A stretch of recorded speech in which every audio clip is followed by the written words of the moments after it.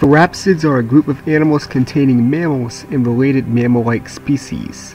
Some of these distant cousins grew to huge sizes, like the herbivorous Lizarwisha. But today's video is about a giant predatory therapsid, Inostrancevia.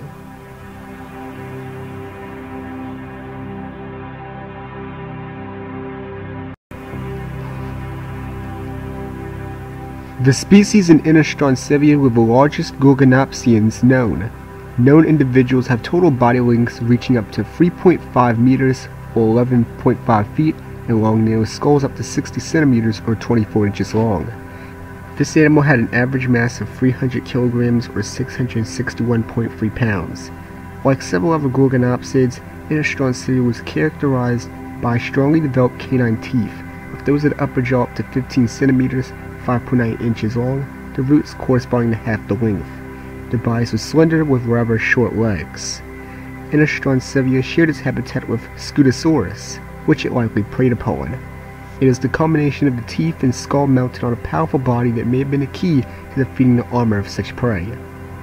These animals, like the other therapsids of the time period, were active and warm-blooded animals, capable of greater running, hunting, swimming, and leaping capabilities that their earlier pelycosaur ancestors could not have. They might have even possessed primitive fur, in addition to glands. They had come a long way since species like Dimetrodon, and over time the therapsids became the most efficient land animals of their time, in a world long before the dinosaurs.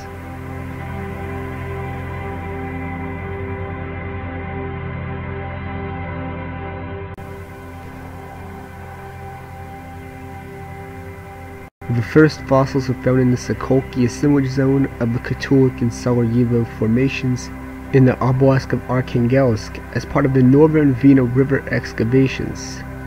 These were led by the Russian paleontologist Vladimir P. Amalitsky. Two nearly complete skeletons were found alongside several other skeletal remains, one of which was mounted and exhibited in St. Petersburg in 1900 and the other following a few years later. Proper descriptions of the findings were published posthumously in 1922 under Amalitsky's name.